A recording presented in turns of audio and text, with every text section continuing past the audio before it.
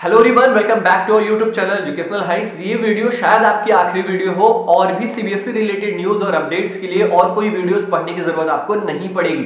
तो मेरा रिक्वेस्ट है, वीडियो को पूरा ध्यान से पढ़िए, आपको सब कुछ समझ में आएगा। पूरे ध्यान से देखिए वीडियो, आपको सब कुछ, हर एक न्यूज मिलेगी और ऑथेंटिक चीजें मिलेंगी। मैं आपको प्रूफ के साथ दिखाऊंगा। सबसे पहली बात, आपने थंबनेल में देखा होगा 90 डेज लॉकडाउन हो सकता है। हाँ, WHO का सीधा सीधा इंस्ट्रक्शन है, अगर कोई भी कंट्री में डेथ टोल हमारा 1000 के अबव जाता है, मतलब डेली बेसिस पे अगर 1000 लोग डेड होते हैं तो हमारा थर्ड स्टेज में कोई भी कंट्री पहुंच जाता है। अगर भारत की बात करूं तो अभी ये सेकेंड स्टेज पे चल रहा है, जिसमें 21 दिन का लॉकडाउन है।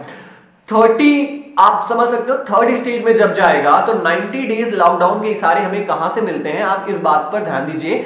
निर्मला सीतारमण ने कुछ दिन पहले ही फंड का मतलब अनाउंसमेंट किया था उन्होंने, और उनके साथ आप कोई भी गवर्नमेंट की स्कीम देख लीजिए, चाहे आप लेटेस्ट बैंक का जो स्कीम निकला है EMI डिले करने का, उसकी भी देख लीजिए, या कोई भी प्रिपरेशन देख लीजिए जो हमारे कंट्री में चल रही है, वो 3 महीने के लिए चल रही है।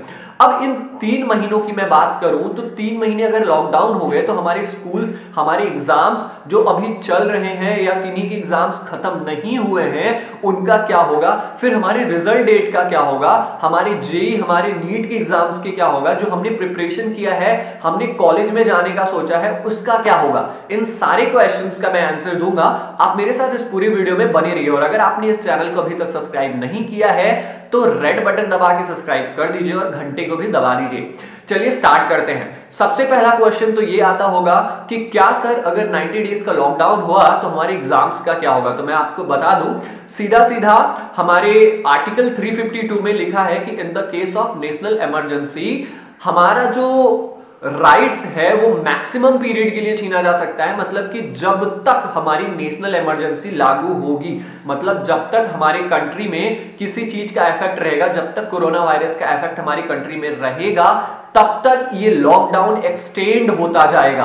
तो ये टोटल डिपेंड करता है कि ये सारी सिचुएशंस कब तक नॉर्मल हो जाती हैं, ठीक है। और अगर सिचुएशंस नॉर्मल नहीं हुई तो आपके 10th और 12th के बोर्ड्स के भी एग्जाम कैंसिल हो सकते हैं। आप सबको एवरेज मार्क्स देके या आपके प्रीवियस सब्जेक्ट के मार्क्स पर आपको जज किया जा सकता है। ये 10th और 12th की बात कर रहा हूं मैं, ठीक है। बाकी 1 to 9th और 11th में तो आप 90 to 95% मान के चलो आप प्रमोट हो, क्योंकि हर बोर्ड, लगभग सभी बोर्ड ने अपने बच्चों को प्रमोट कर दिया है। अभी रिसेंटली मध्य प्रदेश बोर्ड ने भी किया है, गुजरात बोर्ड ने कर ही दिया है, यूपी बोर्ड भी करने वाली है। तो टोटल मान के चलो कि 9th और 11th के लिए सीबीएसई रिस्पॉन्सिबल नहीं है और आप प्रमोट हो जाओगे।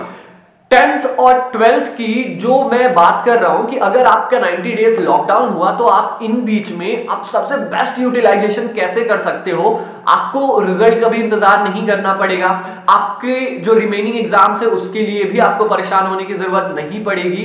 देखो आप क्या कर सकते हो, आप सबको पता है कि सीबीएसई हमारा कंपार्टमेंट कंडक्ट करवाती है और इंप्रूवमेंट के एग्जाम्स कंडक्ट करवाती है रिजल्ट डेट के 1.5 महीने बाद। अब रिजल्ट डेट के 1.5 महीने बाद हमारा अगर कंपार्टमेंट और इंप्रूवमेंट का डेट आता है, आपके लिए ये गोल्डन टाइम है। अगर आपको लगता है कि आप किसी सब्जेक्ट में फॉल डाउन होने वाले हो या कंपार्ट लगने वाला है, तो उस सब्जेक्ट की प्रिपरेशन अभी से स्टार्ट कर दो, क्योंकि कंपार्टमेंट बहुत ज्यादा टफ होती है। हमारे रेगुलर एग्जाम्स के तरह कंपार्टमेंट का एग्जाम नहीं होता है। मैं खुद कंपार्टमेंट के एग्जाम में अपीयर हुआ हूं, मैथ्स के कंपार्टमेंट क्लास 12th में, ठीक है। तो मुझे पता है, आप उसकी प्रिपरेशन अभी से कर सकते हो।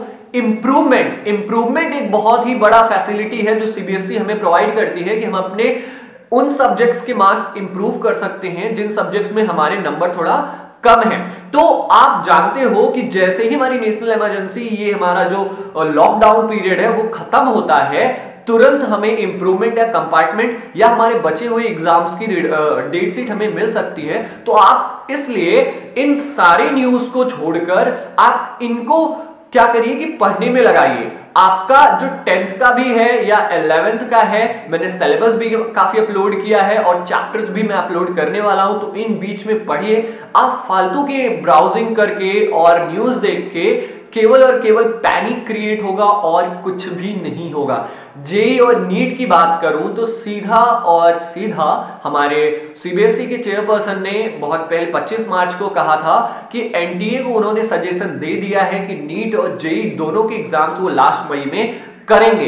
अब सर एक क्वेश्चन आपके मन में आ रहा होगा कि सर आप तो कह रहे हैं 90 डेज लॉकडाउन, तो मई में हमारा एग्जाम कैसे होगा? मैंने कहा in the case 90 days lockdown में कुछ भी नहीं होगा। और एक सबसे बड़ी बात तो यह है कि आप कई बोर्ड्स ऐसे हैं जो ऑनलाइन अपने सिलेबस स्टार्ट करने की सोच रहे हैं, तो सीबीएसई बोर्ड जो कि बहुत बड़ा बोर्ड है हमारी कंट्री में, वो भी इस सिचुएशन को अप्लाई कर सकता है, इस कंडीशन को अप्लाई कर सकता है कि वो हो सकता है आने वाले दिनों में आपके 31 मार्च तक उसने अपने ऑफिशियल अपडेट दिए हैं, तो 31 मार्च के बाद जब भी उसका ऑफिशियल अपडेट आएगा तो वो नई सिलेबस स्टार्ट करने के बारे में सोच सकता है। इसकी पहले भी हिंट उसने दे दिया है, उसने दीक्षा ऐप का लॉन्च किया था। दीक्षा ऐप में उसने बताया था कि आप अपने ऑनलाइन सिलेबस, अपने ऑनलाइन पढ़ाई को जारी रखिए दीक्षा ऐप के अनुसार। तो इन सारे क्वेश्चंस के आंसर आई थिंक आपको मिल गए होंगे और अब आपको कहीं भी जाने की जरूरत नहीं पड़ेगी। होप कि आपने सारी वीडियो को ध्यान से देखा होगा और समझा होगा। मिलते हैं अपने अगली वीडियो में, तब तक के लिए जय हिंद।